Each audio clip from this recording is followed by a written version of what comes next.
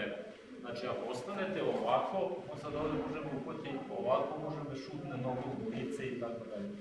Znači, ja moram da prođem iza njega, tako da ja skroz prođem, a onda ostane ispred. Znači, još jednom, ovo nije dovoljno. Ovako. Znači, morate da prođete skroz. Da vidite ruke i da vidite njega. Kada čučnete, tako da budete nisko kada prolazite udar i morate da budete skroz uz partnera. Ovo nije dobro. Vidite, okrećem ga tačno ka meni i ide u mene. Znači, moram da prođem uz njega. Ovdje. Znači, pogledajte, dole, ova noga ide tamo, ova noga ide kao da će zakorači iza ovdje. Samo što ne zakorači, nego ode pravo. Dole, ovdje, i sad ja prođem pored njega. Ovo je ispred mene, ovo je ispred mene, ovo je ispred mene. A to je što ustanete prerano. Šta to znači? Vi uradite ovo, ovo i ovo. A da je njegova ruka i dalje zakačena za ono što je uhvatio. I sad odavde pokušavate nešto da uradite. Naravno, dok se vi bavite time, stići će druga ruka. Razumete, jel? To znači, morate da ostanete dole dok se ne izvuče partnerova ruka sa vašeg hvata. Znači, gledajte, dole, dole, dole. Pusti gornju ruku da vidite. U ovoj poziciji, ovo ovako pomaže to. Ovaj lakat ide dole. Ovako. I sada zadržite ovo, a celu ovu stranu izvučete. Tako da, ovo za jedan trenutak kasnije kreće nego sve ostalo. Tako da, koliko god čvrsto drži, pogledajte, kada uradite ovo, ovo i ovo, pusti bolje da vide, znači, kada uradite ovo, drži čvrsto, ovo je huk. I zatim otvarate skroz huk sa njegovom rukom. Znači, gledajte još jednom. Odavde dole. Dakle, kako da vam stoji partner u odnosu na vaše telo? Šta to znači? Ako uradite ovo, izvučete i partner stoji ovako, ovo nije dovoljno.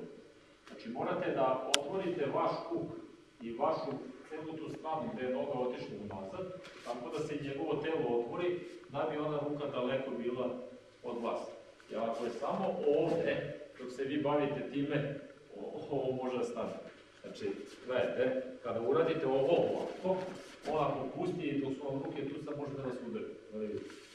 Zato morate da ga izvučete tako, da mu ova strana koju vi držite ne da na ovu stranu krene ka vama bar za određeni trenutak dok ne uradite povuku.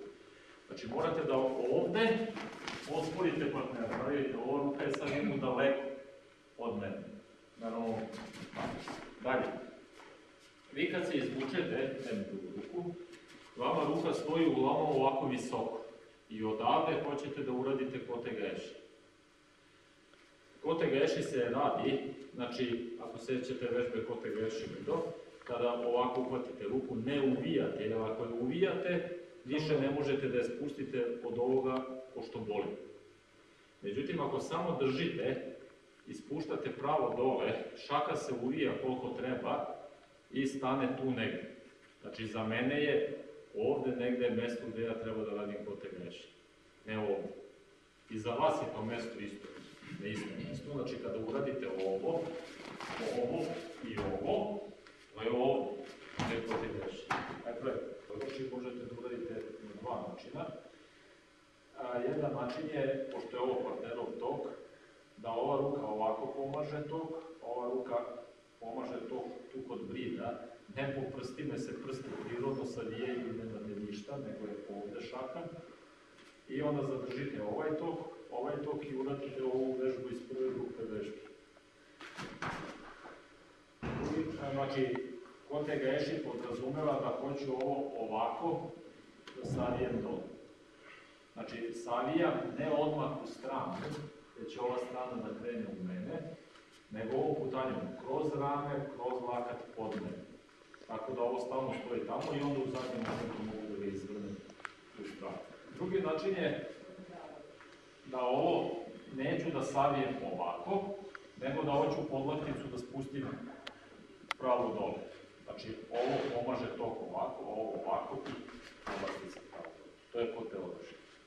Probajte to da uradite. Moment kada on prvi put dodirne podlogu sa ovim delom, tada biste trebali da iskoristite silu reakcije koja ga podiže na gore. Ako zakasnite, on će da legne i sad će vam već biti problem, pošto obično postoji varijanta i da on ruku savije, da vas povuče i da vas udari rukama, nogama, da beži i tako dalje. Znači, ne smete da zakasnite, znači od momenta kada on prvi put dodirne podlogu ovim delom, ne smete da zakasnite, onda se sila rezultatna od podloge razbije na velikoj površini, a ako hoćete prerano da uradite, on će vas povući za sobom dole. Znači, morate tačno u momentu kada on dodirne da uradite šta treba. Šta treba da uradite? Kada dodirne, ovo morate da okrenete ovako dijagonalno, preko njegove glave. Ova ruka ovako pomaže tok, ova ruka ovako pomaže tok i puk ide napred. I onda se on okrene. Znači, to je ovo usne gore. Znači, pogledajte. Tada on niti vas vuče, niti kasnite da ne možete. Ako ste slučajno zakasnili, pošto se to najčešće desi, da partner legne, sada više ovo ne možete da uradite. Pogotovo ako on to vuče ovako na dole. Znači, odavde, kad to osjećate odmah da li ste zakasnili ili niste, spustite ruku ovamo. Znači, dijagonalno dole i u ovom smeru dole. Tada će se okrenuti. U ovoj poziciji dođemo, odajmo se na ruku, lezi ovako. Ne, lezi na stolu. Gledajte, znači došli ste do ove pozicije kad ste ga okrenuli i sada treba da stanete stopalom, pogledaj se ovako.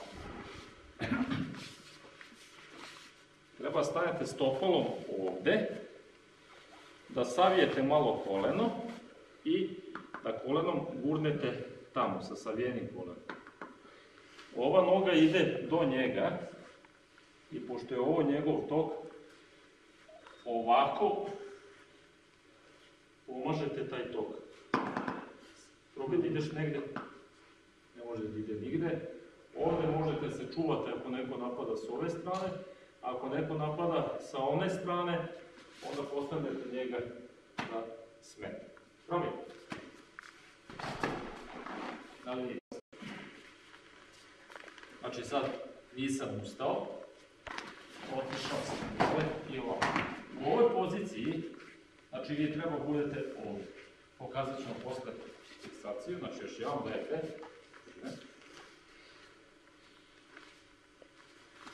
Dole, sve se dešava isto, a čim je postavljeno. Stavite, eto. Dela, ono, kačenje i sve je isto kao kad ne idete na koleno. Međutim, to spuštanje na koleno radite tako da ćete se verovatno povrediti. Bez obzira što je ovdje relativno meko. Šta to znači? Vi se izvučete i ovako se navodete na koleno. Razumete, jel? Znači, mora da možete da uradite ovo i da se brzo spustite, ali meko.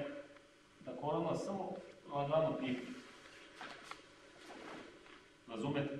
Ne da se navodete ovako, mamo, to je jedna stvar. Druga stvar, nemojte ovu nogu da ostavite ovako. Znači, nemojte da uradite ovako.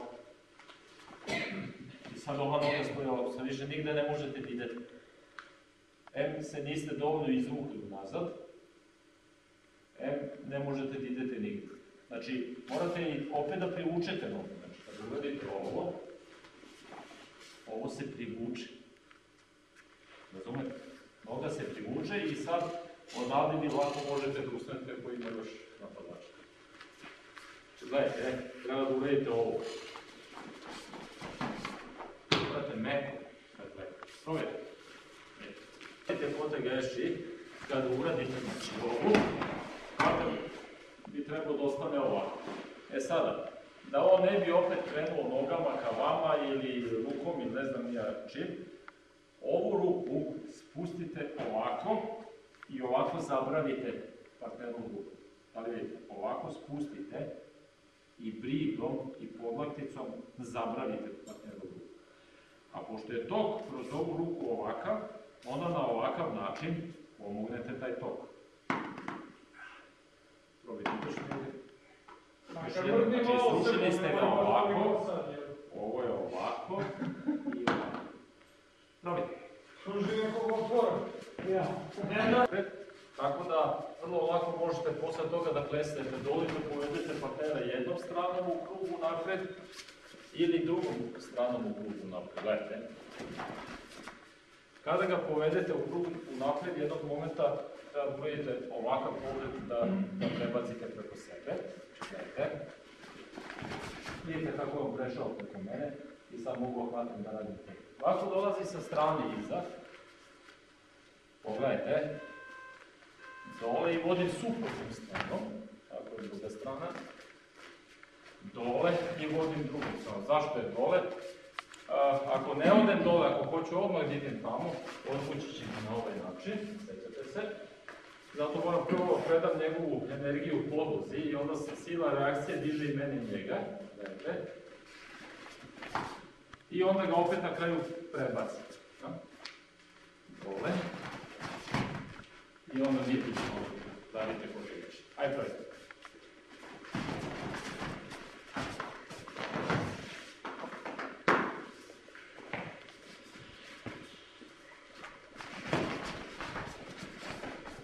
Na način na koji sam pokazao prethodno da izvučete partnerovu ruku i da uradite kotegaeshi.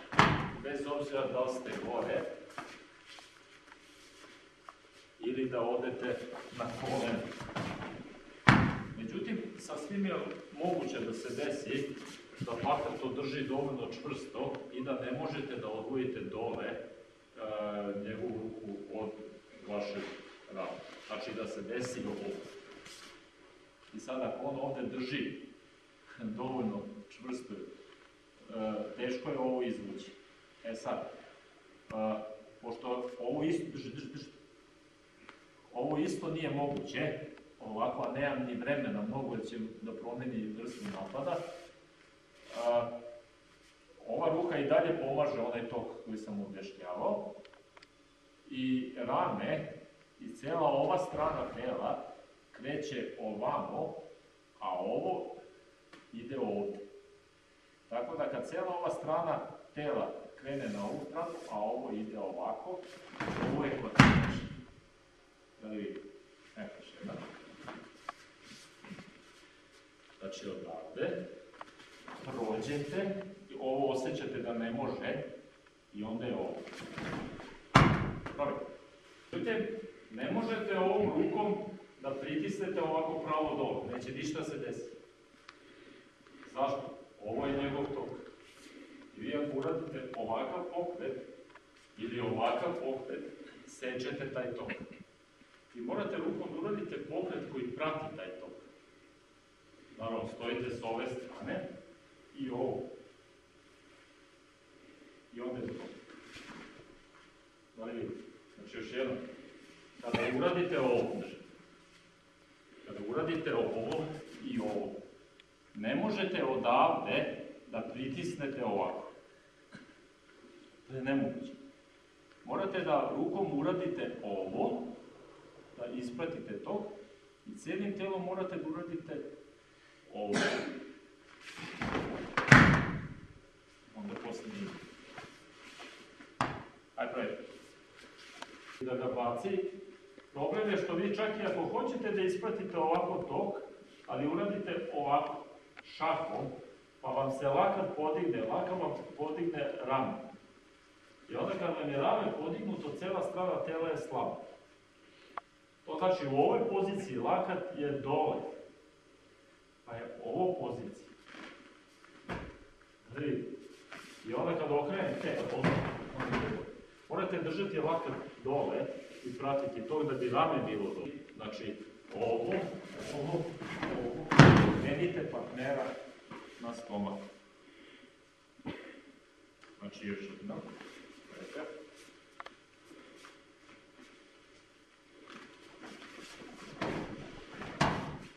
U ovoj poziciji koleno iznad ramena, drugo koleno u pazduh, sad ruka ova stoji ovdje s težinom s donje strane, ova drži ovako.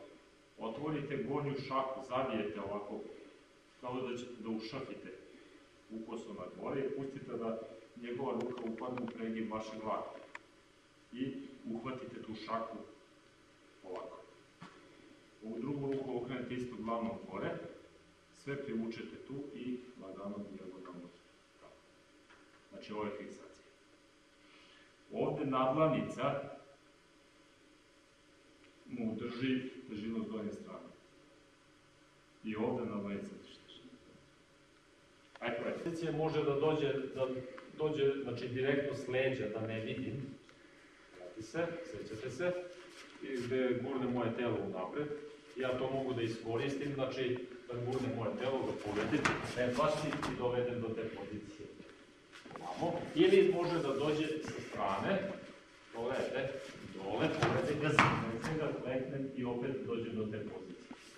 Znači, probajte sada iz kretanja, partner hvata. Slavo ili direktno? Potrebno. Pa dobro, kao ovo direktno. Znači, gledajte, zanesete, izbacite, spustite, okrenete, dođete do odrednih fiksacija. S druge strane, zanesete ga, ja ću malo čepati.